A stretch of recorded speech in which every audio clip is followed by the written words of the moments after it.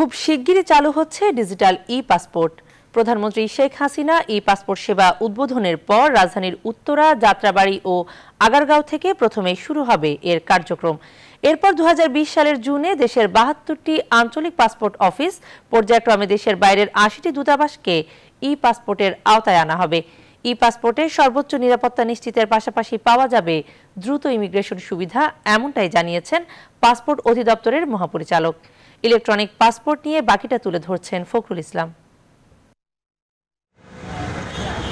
নাগরিক পরিচয় তথা বিদেশ ভ্রমণে অপরিহার্য পাসপোর্ট প্রযুক্তির সাথে তাল মিলিয়ে নিরাপত্তাকে আরও সুদৃঢ় করতে পরিবর্তিত হয়েছে সে পাসপোর্টের। বাংলাদেশে ই-পাসপোর্টের উদ্বোধন কয়েক দফা পেছালেও এখন ই-পাসপোর্ট সেবা শুরু করতে সব ধরনের প্রস্তুতি সম্পন্ন হয়েছে। কর্তৃপক্ষ বলছে, উদ্বোধনের পর অল্প সময়ের মধ্যেই রাজধানীর 3টি জোন থেকে শুরু হবে ই-পাসপোর্ট কার্যক্রম।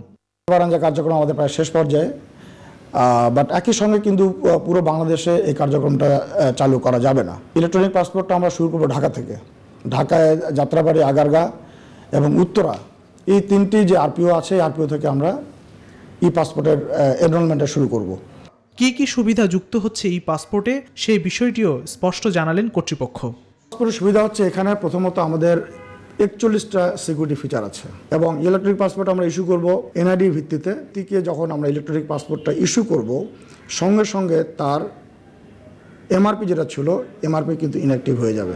এখানে আমরা 48 পাতা এবং 64 পাতা, 2 রকম পাতা ব্যবহার করব আমরা, এবং মেয়াদ হবে 5 বছর এবং 10 বছর।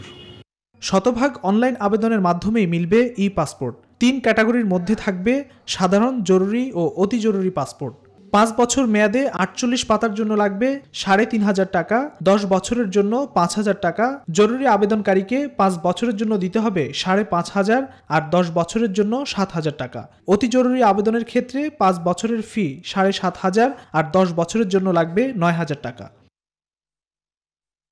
64 পাতার পাসপোর্ট পেতে সাধারণ আবেদনকারীর 5 বছর মেয়াদি ফি ধরা হয়েছে 5,500 টাকা, 10 বছর মেয়াদে তা 7,000 টাকা।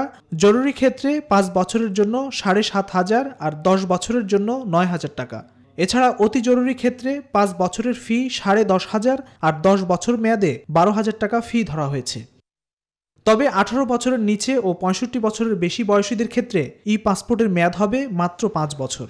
বায়োমেট্রিক রেজিস্ট্রেশনগুলো এত ডিটেইল বা এত গভীরে করা হয়েছে যে কোনো ক্রমেই একটা পাসপোর্টকে আপনি কপি বা নকল করতে পারবেন না। আশা করি আগামী বছর জুন মাসের মধ্যে বাংলাদেশে যে 72টা আরপিও আছে, এই সকল আরপিও থেকে আমরা ইলেকট্রনিক পাসপোর্টের এনরোলমেন্ট কার্যক্রম চালু করতে পারবো।